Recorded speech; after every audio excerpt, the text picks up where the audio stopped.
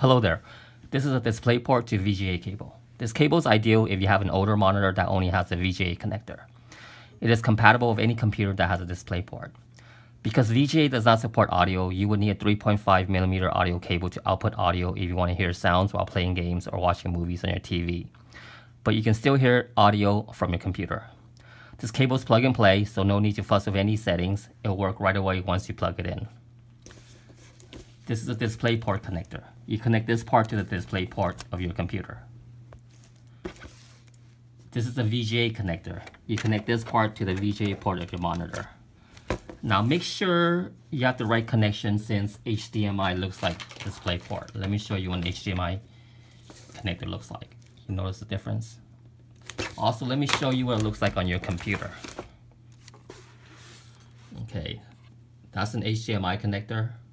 Port, and that's a Displayport. Notice the D-like symbol on top.